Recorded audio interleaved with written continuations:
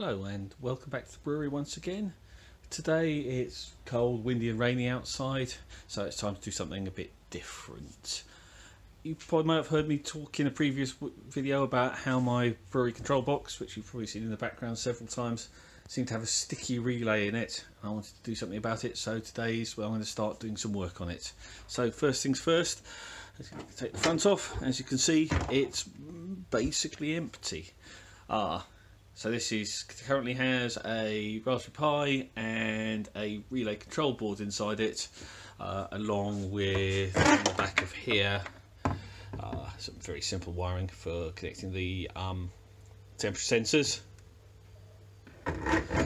So got some spare space, and today we're going to be putting in one of these solid state relays. These are basically the same thing I used in the Stirper Lake project a while back, so should work fine.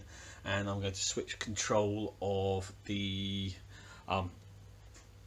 Hermes tank here from the physical relays here onto one of these solid state relays. So first things first, I'm going to take this down off the wall. It's just simply screwed onto these two batons at the back, and then connect one of these SSRs to the back plate. I don't think I'm going to need any additional cooling on them, but I'm going to make it so I've got the option to add that later if I need to. So I'm going to position it away from the screen, so I need to think about where it's going to go.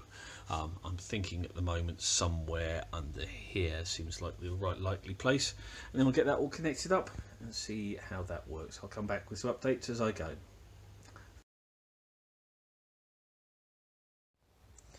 Hello again, and since I've taken the front of the box, just a quick view of what's inside it.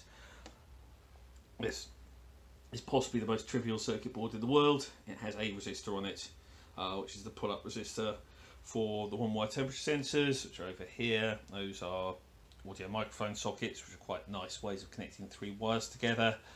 That's the back of a touchscreen, which is just a cheap standard Raspberry Pi touchscreen with HDMI cable and USB to connect it back to the Pi, and those are the wires to connect the sensors back. That's all that's in that side. I'm going to have a quick look in the other side. Right, here's the inside of the other. It looks a bit tangled of wires at the moment. I might have a little bit of a tidy up. Some of these are just lying out the way because those are the other end of the connectors to the sensors. So at the bottom we have three kettle type sockets, two of which are connected at the moment. That one does the Hermes tank. That one, or the other two, I haven't decided which way around yet. One will do the HLT, and the other will do the pump. I'm unlikely to set the HLT up on this for some time yet, because I need to do some more high voltage wiring, because that, well, high current wiring, because that will require every one of the 10 amps. SSR is now in. I've wired that up to an earth and GPIO, I think that's 25 at that end, for those of you who know Raspberry Pis. And the relay board goes to 3 there, so I'm jumping around a bit, and those ones on the bottom are the ones that control with the temperature sensor coming through. So I'm going to wire this all up, power it on, see if it boots, just to make sure none of the magic smoke escapes, and then I'll get it back partially together. At least I'll get it back up on the wall and the screen on it, and we can test it out, and I'll then make the alterations to the config in the software so that it picks up the new pin, and we'll see where we go from there. Okay, so we're all wired up and back on the wall and running a quick test just to see how much the SSR heats up, whether I'm going to need a heatsink on it or not when running current. But you see the lights on the heatsink, the lights on the Hermes tank, and we can't see the fine bubbles. You won't be able to see the fine bubbles rising from the element.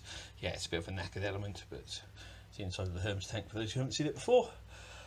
So it looks like we're good. I'll give this a few minutes just to see if we're getting any heat in the heat sink plate on the back of the SSR when running like this. Obviously I'm going to turn off the current before poking around in the back and seeing how hot it is, and then we'll seal the whole thing up, wire it all back up, and do a little bit of software tweaking to make it use the SSR, and then hopefully we'll be back up and running. Excellent, thank you very much, and I hope you enjoyed this video. Quick insert here. If anyone wants to critique my wiring and give me any better suggestions for making it tidier or safer or generally better, please comment below. I've done a fair amount of work with mains voltage electricity, but I'm definitely not a professional electrician. I used to do science instrumentation wiring, so I sort of know what I'm doing, but advice is always useful. Thanks.